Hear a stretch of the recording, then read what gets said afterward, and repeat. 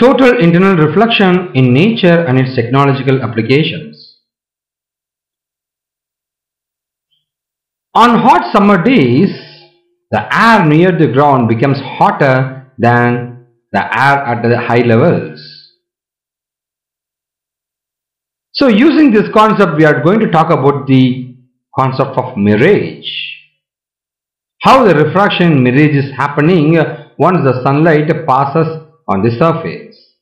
You are able to see the warm air, cooler and everything is there. How the refraction and reflection is happening. This is our refraction mirage concept. Let's see further. The refractive index of air increases with its density. Hotter air is less dense and has smaller refractive index than the cool air.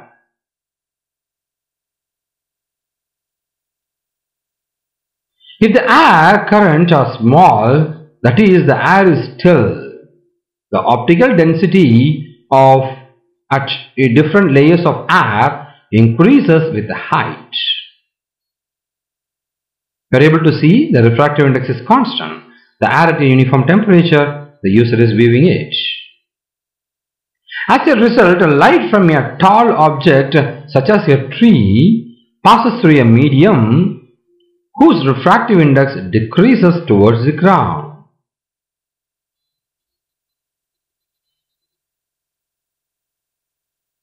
Thus, a ray of light from such an object successfully bends away from the normal and undergoes total internal reflection if the angle of incidence for the air near the ground exceeds the critical angle. I am trying to show an explanation of A and B.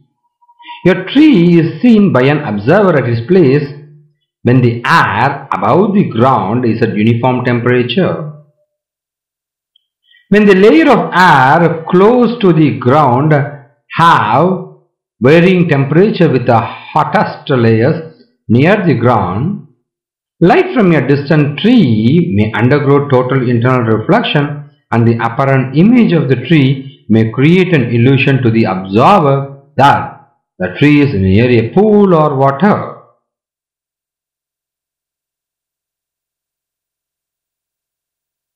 A kind of a shadow or illusion. To a distant observer, the light appears to be coming from somewhere below the ground.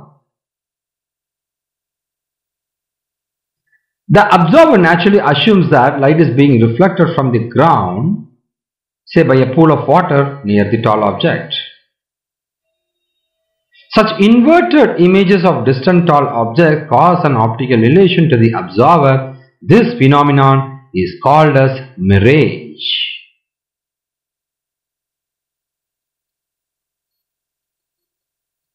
This type of mirage is especially common in hot deserts. Some of you might have noticed that while moving in a bus or a car during a hot summer day, a distant patch of road, especially on a highway, appears to be wet. But you don't find any evidence of wetness when you reach the spot. This is also due to mirage.